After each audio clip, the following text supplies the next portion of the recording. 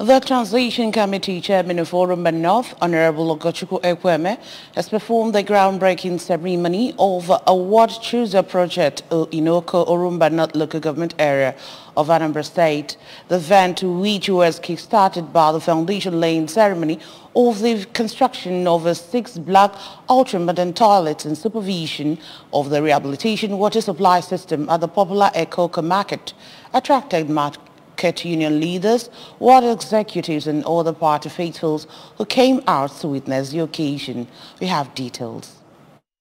It was observed that the former center and the borehole water supply has been left in a dilapidated state, causing untold difficulties to the market residents to easily ease themselves, get access to good water and dispose their waste prior to the prompt intervention of the Honorable Ekweme. Speaking during the ceremony, the Orumba North Transition Committee Chairman, Honorable Ogochukwu Ekweme, thanked the Oko Ward 2 community, the market union executives, and the local government party leaders for their support and contribution. He commended Governor Soludo for giving him the opportunity to serve his people and promised to give every necessary support needed to ensure that the project is brought to its absolute completion. This is the resources is limited. I will expect for it to maintain. If I am able and the local government, my team, we know how we can jointly maintain a park. Oh, so that 2, 3, 4 years, another ground.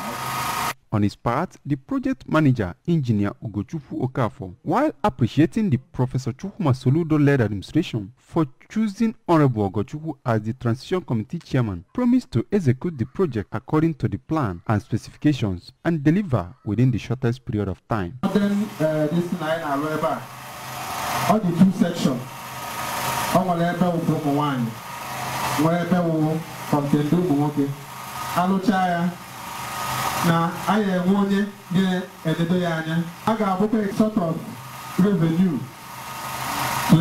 in their separate remarks, the councillor for Oko Ward 2, Honorable Chukwujehu Ezokoye, Oko women leader Dr. Edith Obionye, and the chairman of Oko Progressive Union, represented by the vice Pastor Sunday Oster Anunobi, while expressing their happiness, stated that the council area has experienced drastic positive change since its resumption of office.